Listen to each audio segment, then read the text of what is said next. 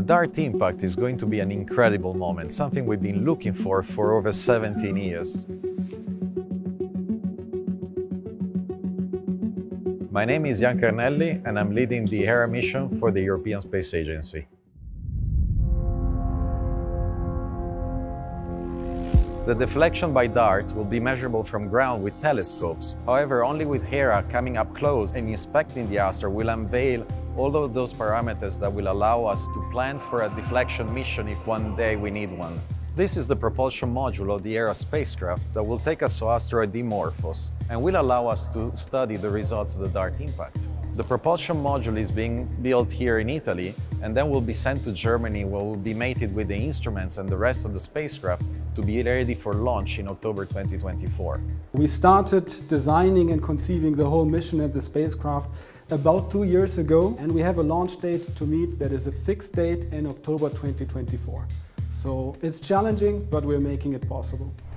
You could say that Hera is really 3 space missions in one. We have one, the main spacecraft that we are currently building at OHB in Germany, but we also have 2 smaller missions that are spacecraft in their own right. Those are the 2 CubeSats, Juventus and Milani.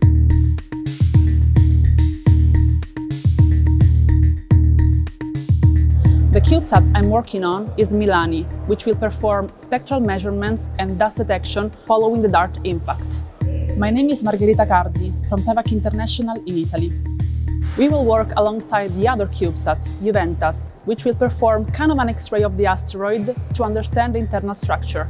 This is going to be the first time that we have CubeSats on board an ESA spacecraft. Once we arrive there, we will be deploying the CubeSats in order to complement ESA's scientific observations, taking more risk, but also trying to have higher rewards. The CubeSats will be installed on 2 panels that will be mounted on each side of the structure of Hera.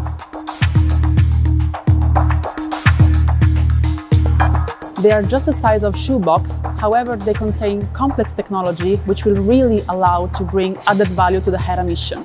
Hera and DART represent a fantastic international collaboration between NASA and ESA. The 2 missions complement each other and will validate an asteroid deflection technique that we could use in the future to protect planet Earth.